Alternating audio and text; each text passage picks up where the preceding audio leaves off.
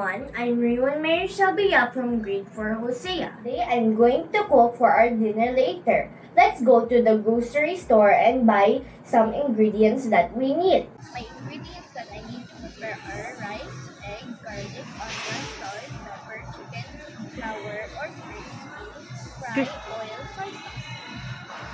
Come on guys, let's be getting all these ingredients.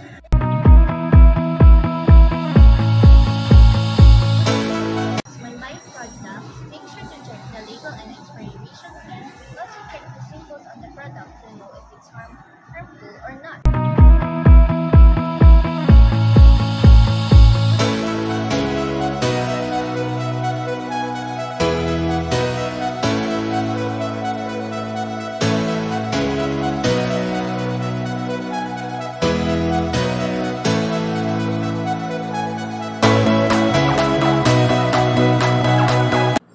Now we have our ingredients.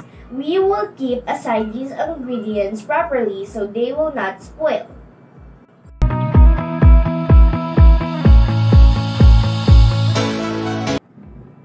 One, refrigerate or freeze perishables right away. Keep your appliances at the proper temperatures. 3. Check storage direction on labels. 4. Be alert for spoiled food.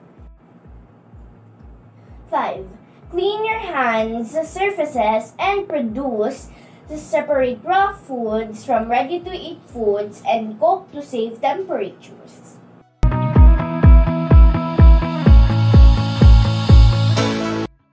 The most important step to remember before preparing food is to wash and dry your hands thoroughly.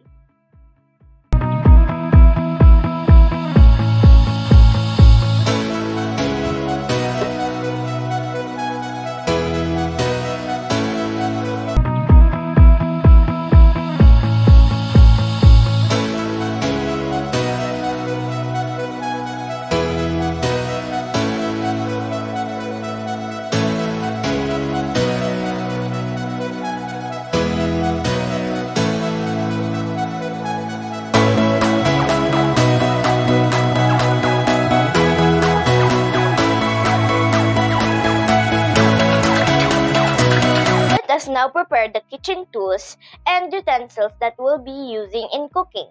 Make sure that tools and utensils are clean before you use it. It is important to take the necessary steps to clean before, during, and after preparing and eating your food to keep you and your family safe from food poisoning. There are 3 steps needed to effectively clean and sanitize utensils. 1. Washing. 2. Sanitizing. 3. Drying. Utensils such as cutting boards, bowls, and knives. And knives need to be thoroughly washed in warm, soapy water. After washing, the utensils should look clean and there should be no food or anything else visible on them. Effective cleaning will remove most of the dangerous bacteria present. Sanitizing will then kill any that might remain. All utensils must be truly dried before they are reused. Air drying is best, but tea towels can be used if they are clean. If you are washing up in an event being held outdoors, make sure you have access to plenty of hot water.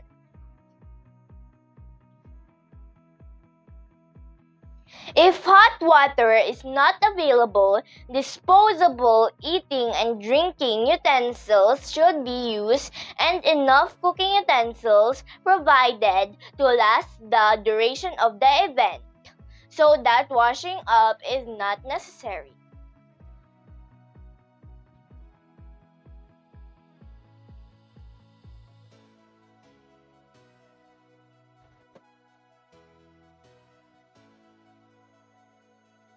Now we are done cleaning the things we need to use. Let us start cooking.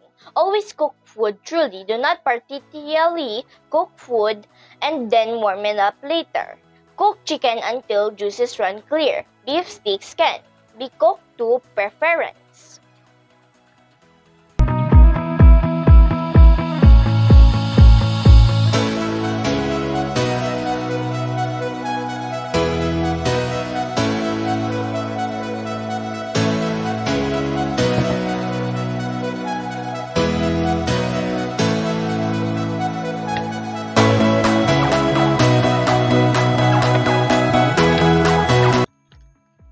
Cooking will reduce dangerous bacteria to safe levels if it is done properly. Remember that some food poisoning bacteria can protect themselves from cooking, and while they will not present in enough numbers to make someone sick, just after the food is cooked, they can start growing again. If the cooked food is left at temperature between 5 Celsius and 60 Celsius for too long. This is why cooling cooked food quickly is so important.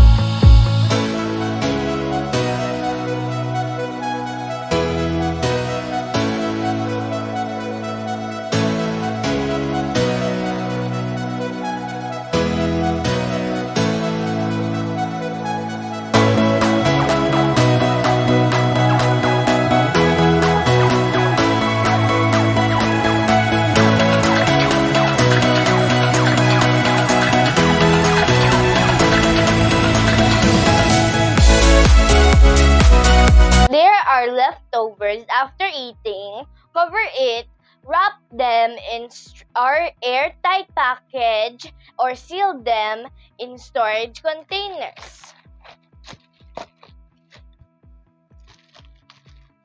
These practices help keep bacteria out, retain moisture, and prevent leftovers from picking up odors from other food in the refrigerator.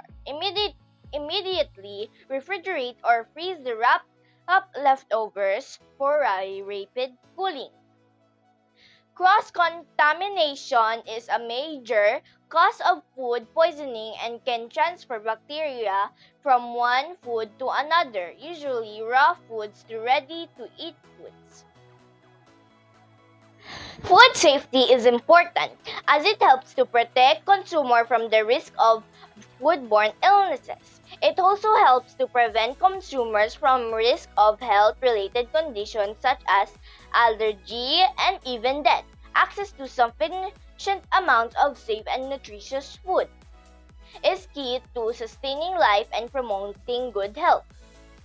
That's it. I hope you enjoyed this mini vlog. Thank you and have a great day.